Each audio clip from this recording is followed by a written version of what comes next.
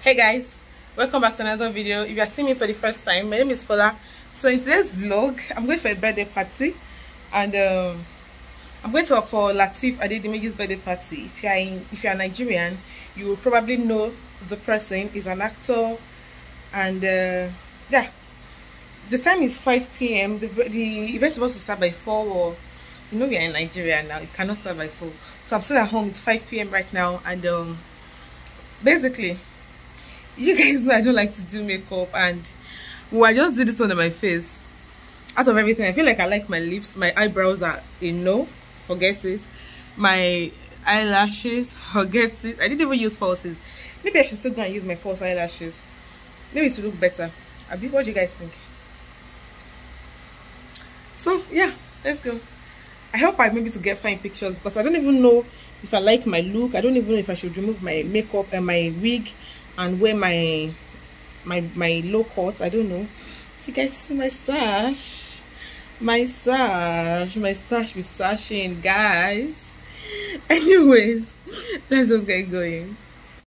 Don't judge me, guys. I know this was not the clothes I started this vlog with, but last minute I changed my mind because I really wanted to wear that Tommy Hilfiger top, but I felt like it was tight. I already had a lot to eat that very day, and my pot belly was already shooting out, and I didn't just want anything that would make me uncomfortable.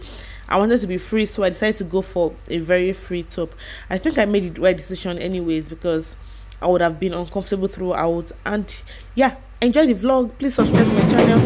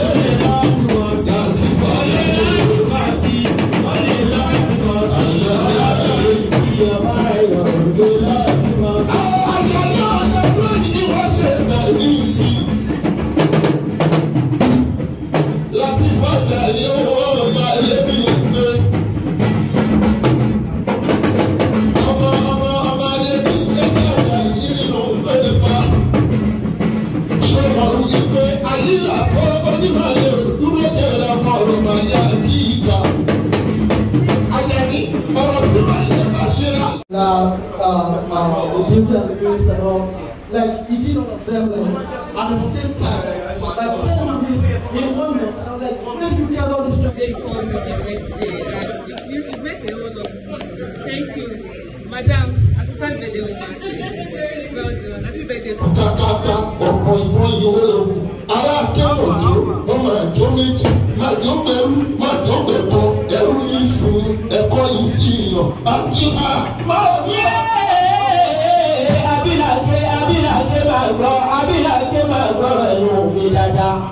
Ìgbọ̀ngàn wèrè fúnṣàwò lọ́lọ́ ogún torí àké ògún yàké ogún torí òkò wọ́n lọ rèé jòkó ogún torí àgbọ́jà ìgbèrè gbogbo dúró kágbọ́n èmi ò pé kí dẹ̀wọ̀dẹ̀wọ̀ kí ẹ má ṣe dẹ̀wọ̀ láàké àwọn tí ẹ bá pààrọ̀ tí ẹ bá pàdé àgbà ìgbọ̀ngàn ọ̀nà òmìnira. Àjẹ̀bí ọjọ́ lọ́dọ̀ bàbá dẹ́gbà lè ipò ní ìṣẹ̀lẹ̀ bàbá rẹ̀ níbẹ̀ kan.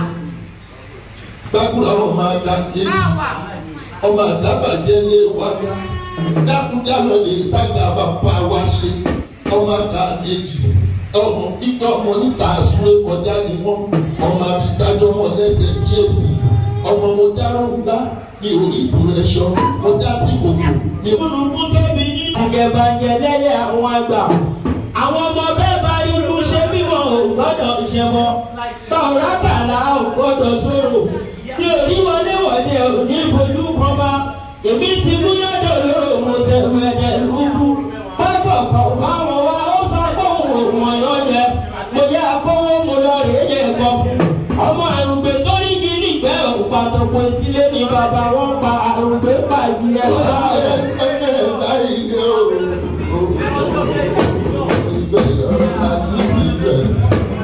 Adani, everybody, you will not do it.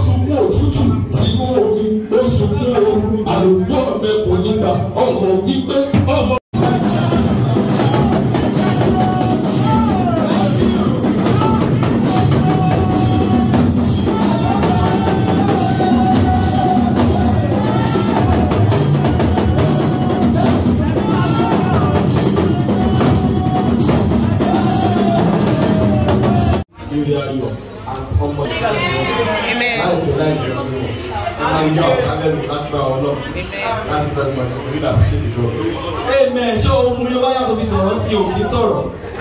Thank you. Moving on, my sister. My name is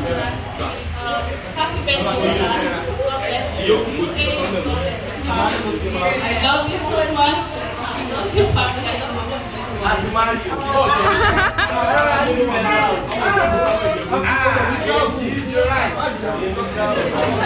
I'm Lateef Adedimeji the husband to my beautiful sister that I love so much from the depth of my heart, and I can't help but to be here today for this. Lateef, listen to me. Just distractions, please. It is not the news that you're super talented and you inspire so many of us. It inspires me personally because I look out for you all the time. You're God-fearing, yes. I know that about you. You love people around you and you go out for people. You support a lot of us in the industry. You're not somebody that is out there to say I'm this, I'm that, but I know a bit. I can't say I know all about you, but at least I know a bit to a fact that you have a good heart, and I love you for that. So, Almighty God continue to bless you, bless your existence, may you never lack, may you continue to move from glory to glory, in the name of Jesus. Amen. Thank you very much. Thank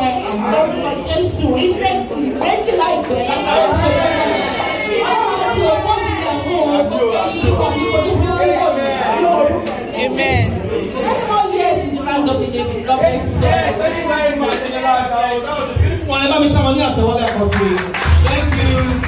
See, in Africa, need to rule. Need to rule. Hey, Dad, you want to leave? You want to?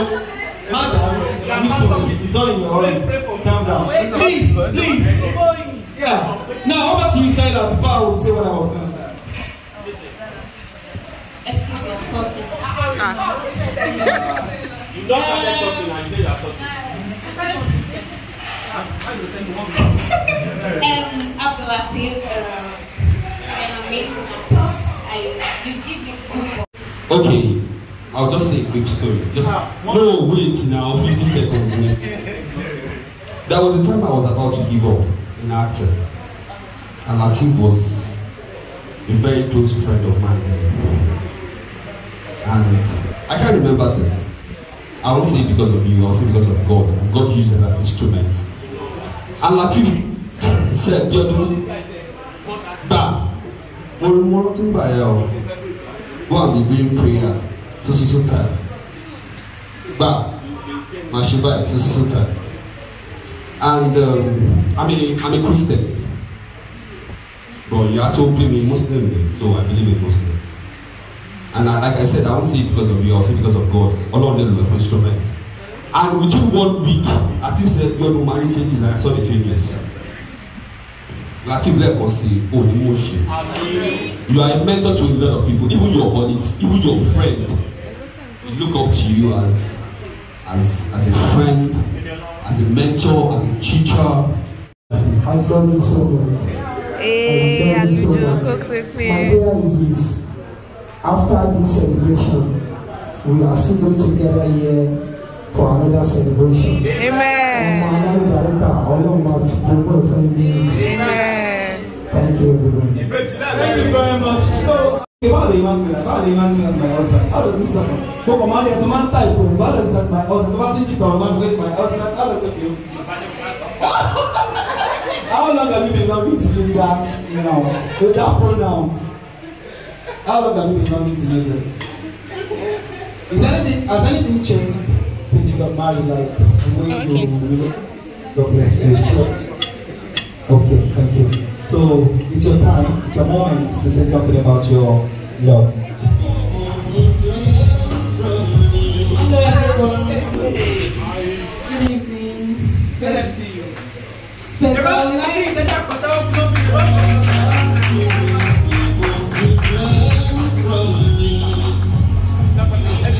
Hi, good evening everyone.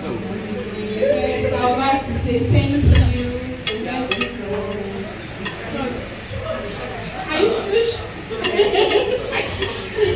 Okay, so first I would like to say thank you to everyone. I invited everyone. Oh my goodness, this man is so difficult. And for us to be able to achieve this, so I'm so happy. Thank you. God bless you all. Thank you. Thank you. Okay, I'll just say 3 things.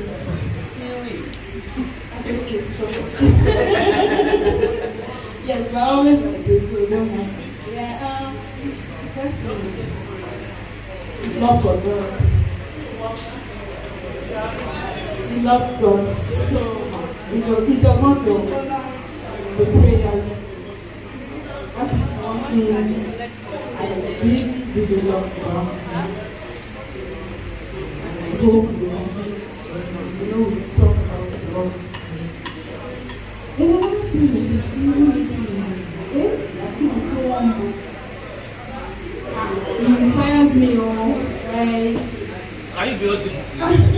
Yes, Hello. now I hear you. Sure. Lateef is so humble. It can be annoying, but he's so humble. Well done. I don't know how you do it, but I like it. And God, I like that. then the most interesting part is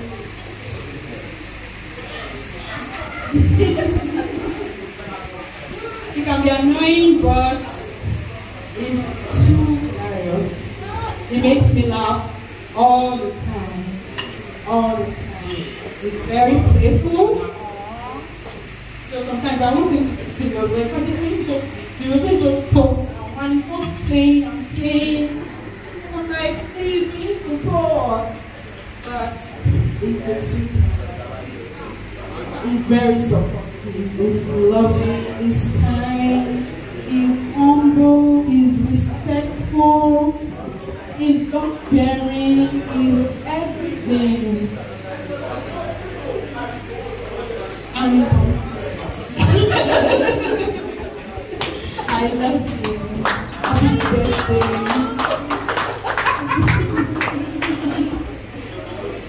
One person serious. Now, is there one more time, Joe? Stopwatch, who is it? Let's go. 1 hour, please. 1 hour. Let's go. 1 hour.